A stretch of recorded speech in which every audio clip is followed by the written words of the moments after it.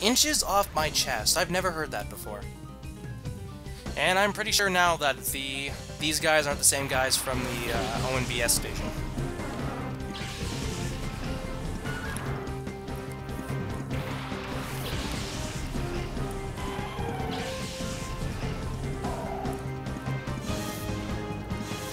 Fuck you, Intimidate. Fuck you. Anyway, let's see. Both of these Pokemon are kind of dangerous for Gale. Though Hitmontop's a little more dangerous, so I'm gonna hit you with Takedown. And I speak. Yeah, Scratch isn't that effective. Especially when you're at level fucking 30!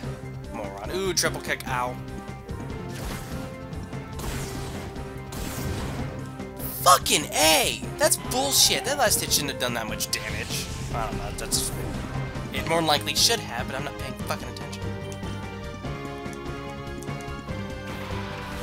Alright then, Cerberus, time for some EXP. Actually, thinking about it,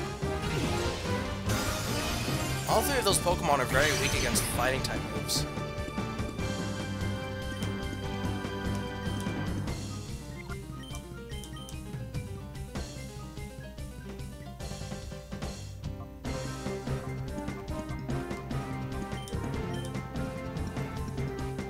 Thinking about it, because Cerberus is weak by 2 times, so is Avalanche.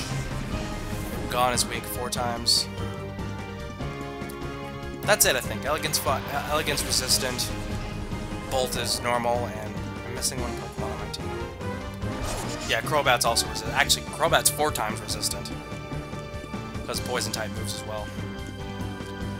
And I didn't even really pay much attention to that, but I'm pretty sure he just used Scratch on Cerberus, who's a fire type, and he's a water type. Oh, the stupidity of the AI.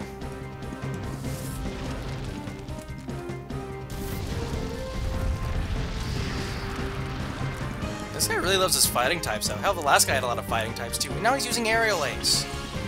What is with this guy? These AIs are fucking stupid. I mean, what, do the movesets of these Pokemon, are they really that fucking horrid? Ooh! Ow! That's gotta hoit! Especially since I probably hit his crotch. Considering it's so fucking huge. Okay, I should shed him now. Here's a Venomoth! And... it's a shit Pokemon. It's kind of okay, but it's one of those. It's another one of those Pokemon that can fly, which, by the way, Magneton also falls in this area. It can fly, but it's still affected against ground-type moves, which, being a fucking poison type, is kind of a problem. Beedrill also falls in this category, and so does, as I've said, Magneton. All 3 of these Pokemon are super. Like, I can understand if it does normal damage, okay? Fine, okay? I can deal with, for some reason, a Pokemon that can fly, it does normal damage. But when it's super effective against them, especially a Magneton, which is 4 times effective, you know, that gets in the way of playing the fucking game. I'm sorry, I just really hate that you couldn't give him Levitate. I understand abilities kind of suck sometimes, but you couldn't give him fucking Levitate. I mean, even Flygon got Levitate, even though it technically just flies. So I don't want to hear any of that bullshit either. Well, Levitate doesn't make sense because it's flying. Yeah, Flygon did the same thing, so no bullshit excuses there. Oh no, Shadow Rush. That extremely powerful move. I did not know it was that strong. Can we just player paralyze the Golduck, please? Please? Please? Please? Please? Fuck yeah! Slow his ass down. I don't know why I'm talking like this. I don't even know, actually, I'm gonna switch out Avalanche right now. Actually, thinking about it, Cerberus is probably gonna die this turn. Wasn't thinking that far ahead. Shit. After he kills Golduck, however. And now you die for being a completely stupid Pokemon. Water types? What's that?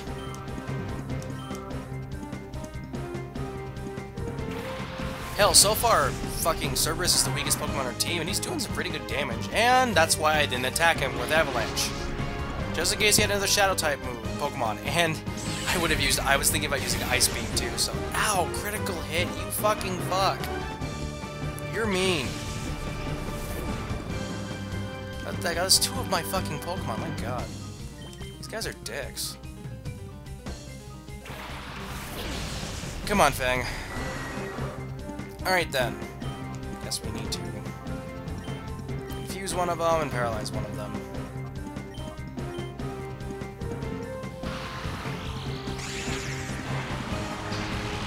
Hopefully this works, which I'm pretty sure it will. And we're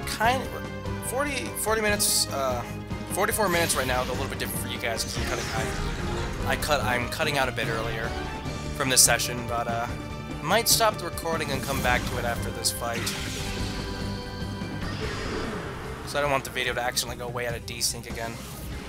That was horrible. I hate having to start videos because of that.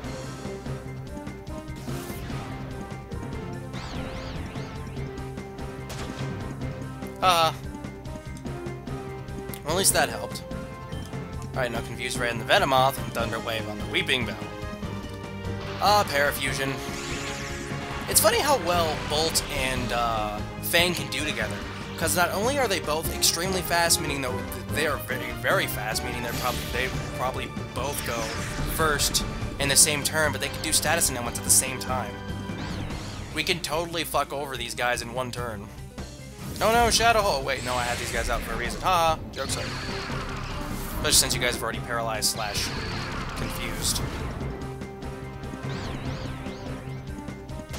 Oh! I think he said hit yourself in the face, so that's why I did it. I have no regrets. Alright, use Bite on the Venomoth. Actually, no. You use Bite on the Weaving Bell and use Double Kick on the Venomoth, because Double Kick won't do shit. Well, that really didn't do shit.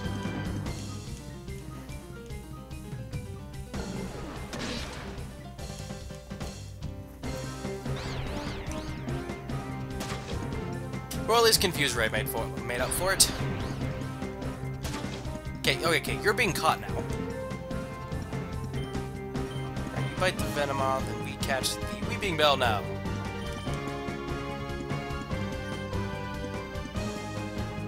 Alright then. Go! Snag! Great! Cool! Nah, fuck it. Doing it what to call it.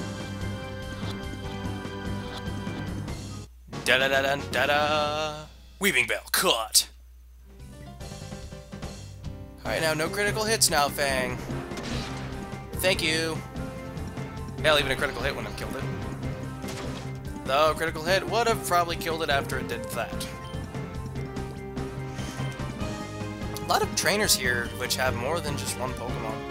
I'm actually curious as to whether or not they actually decided to have this game a little bit longer and then just decided to stick a few of these trainers with more than one. Then again, other of these trainers don't have any Shadow Pokemon at all. I think it would have been smarter. Like, I understand the kind of challenge making you have to fight 2 Shadow Pokemon, but when some of these trainers really could have used Shadow Pokemon. I barely even understood that. Alright, healing time. And that train up there is probably gonna fight us. I can't see his face from over here. Anyway, but yeah, I feel like they kind of, at one point, like probably maybe wanted this game a little bit longer and then decided just to stick the Shadow Pokemon they have into here. Or maybe they just did it for the challenge, I don't know. Because I really don't see the point of having, sorry. I really don't see the point to having, some of the trainers and some of the ciphers have Shadow Pokemon and not some of the other ones. I really don't see the point of that, because, you know, aren't you supposed to be the bad guys? Isn't your whole team supposed to be pimped out with Shadow Pokemon in a sense?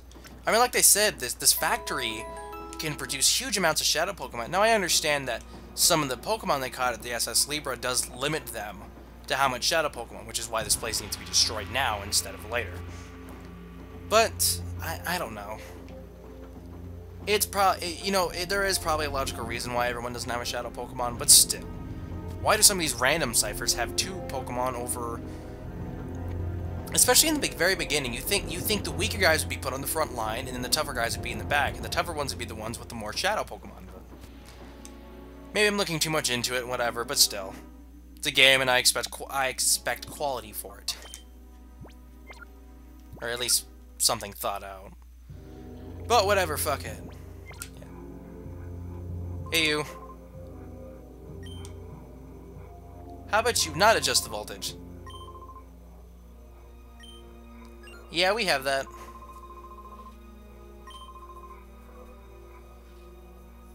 No, I don't actually.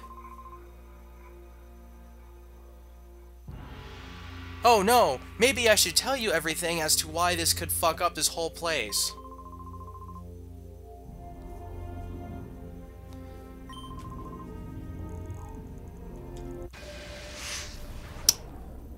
I'm positive they did this on purpose, but it just still fathoms me as to how fucking stupid this guy is. By God, please do not push the big red button.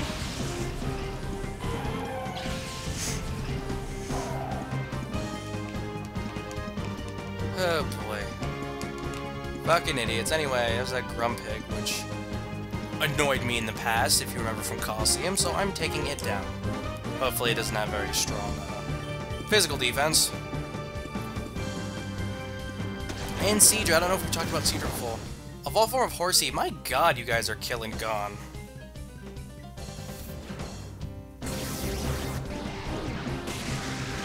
God, thank God you have leftovers to help with some of this. Anyway, yeah, I'm gonna have to train up Gone off screen, mostly. I'll train him up until he has to evolve, and then come back with moderate EXP, and then evolve him. We didn't even kill him! God damn it.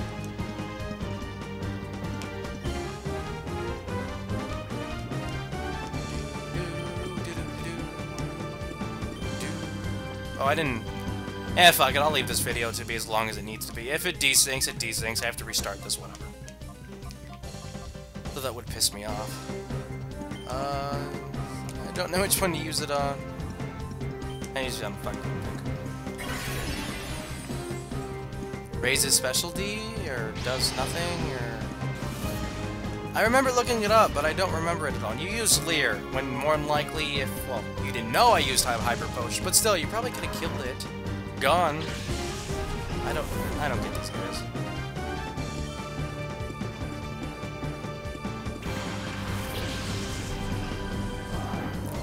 Fire Ground type, already talked about it. It is 4 times weak to Water type move, so be smart. Use Water. And he's using Twister now. What happened to Water Gun? Anyway, I didn't really talk about it. Evolved form of Horsey, and then with the Dragon Scale evolves into Seadra. Being a Water Dragon type, it is only effective against... Dragon type moves are only effective against it. And to my knowledge, it's pretty fucking powerful too. Kingdra. Good Pokemon. Never used one though. I'm kind of considering it. Thinking about it now. Though I don't know what game I would use it in. And level 38. Yeah, we switching you out for another guy. We got a lot of EXP. Seeking! Fuck yeah! I had to say it, come on. We all have to say it. It is now a law in the Mike Juno second rulebook of Let's Playing. You shall obey! Okay, see, now he's using Water Gun. Don't use it on Avalanche. You fucking idiot. I'm trying to tell you how to be a good AI and fight intelligently. Yeah, there we go. I was about to say smartly, and I'd be like... Let me rephrase that. As for some reason now you people seem to have a very mixed feelings about my intelligence. Anyway, Seadra's down. I'm a little bit happy now. Though that Seeking is kind of scary. Especially if it has Horn Drill. Pillow Swine! No, we've already talked about that. We had a trouble catching your grandson.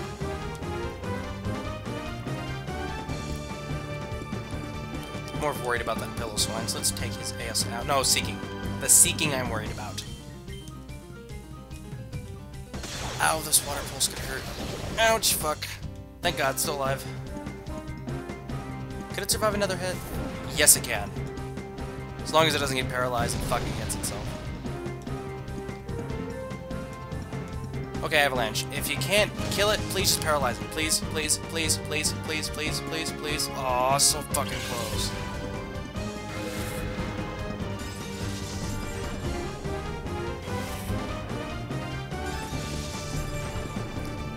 Unless he gets a critical hit.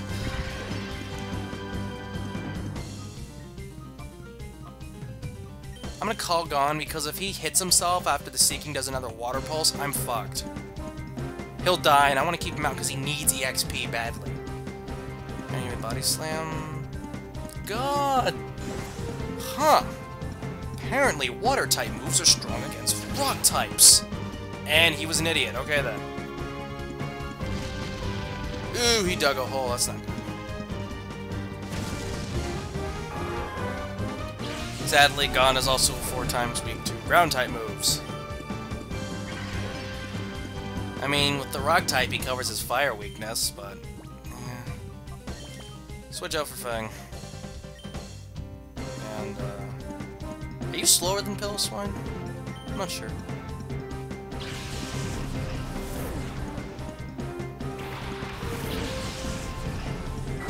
At least now he's forcing me to bring it. It's kind of smart, because... oh, wow. So he used it on Avalanche. For, again, some stupid reason. Anyway. The kind of cool thing, though, about Gone is that he is a rock steel type mean. Ooh, critical hit. Ow. Dude, you were pissed about that. Ouch.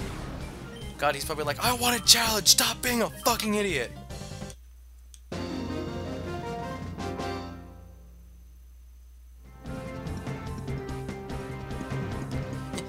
Give back, yeah. Now, just to be safe and make sure that the, ooh, 26. What's 26? Why do I feel like I already have 26? No, I don't. Earthquake. Fuck yeah.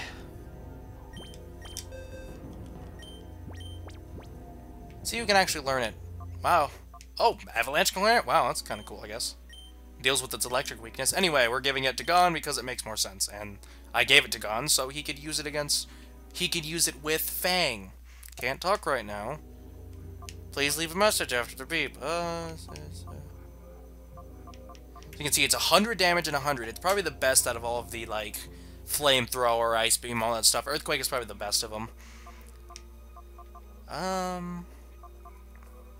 I like the Mud Slap thing, but I think I'm gonna get rid of it for Earthquake.